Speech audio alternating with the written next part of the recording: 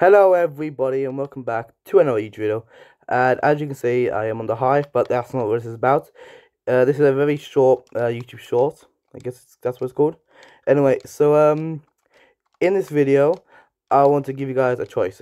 I'm making an add-on, and I don't really know what to make yet because I have two in my mind that I don't know which one to choose from. So I'm giving you guys a choice. So the first one is a superhero add-on where it basically just adds like the superhero unlimited mod on Java. I'll basically try to make that in Bedrock.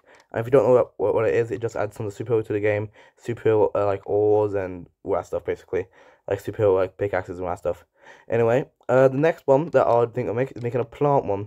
Now, the plant one would be basically how I explain this is basically it would have like tons of new trees, plants in the game, and with those you can have NPCs which you can trade the plants with, and then you can make plants pickaxe and plant armor, and like they're like special plants that have like different abilities and all that stuff. But anyway, so there's two add ideas you have: the plant one or the superhero one.